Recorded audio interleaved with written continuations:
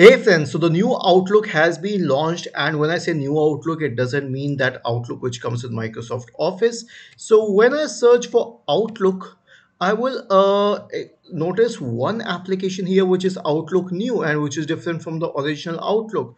So when I clicked on this Outlook New, I saw that it is actually the mail application and the Windows mail application has been replaced. So the mail app still exists on my system, but there is this new app and this is similar to the mail app. But here's the interesting thing about new Outlook.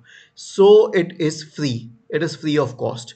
And since I'm logged in right now, I cannot show you. But the best part about this application is that you can add your Gmail account, you can add your Hotmail account, you can add your Yahoo account, you can add any email account, any popular email account to it, just like you could do it to the Microsoft Outlook 365 client. But this is different from the mail application on your system, because if you check the mail application, it will automatically pick up your Hotmail account.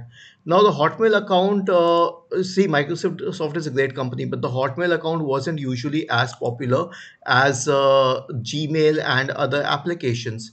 But this new Outlook works just like Outlook, except that this is free of cost and it is a part of the Microsoft Windows 11 package. So I checked the option, I checked its main page on what all we should check and what all we shouldn't. So the first one is that we can pin emails, and it says that we have this option next to emails to pin them. Okay, so I can pin it and I can unpin it. The next one is that we can snooze emails. We have this option to snooze emails. So do we have it with the email directly? We have this option with emails directly, that I can snooze it till tomorrow, and I'll be checking this email tomorrow or whenever I want to. The third option is that I can schedule when to send the email. So if I create a new email, I can send it directly or I can schedule the send option. Now we already had this on Outlook, Microsoft Outlook, but that was the paid subscription, and this is free of cost and available to every Windows 11 user for free.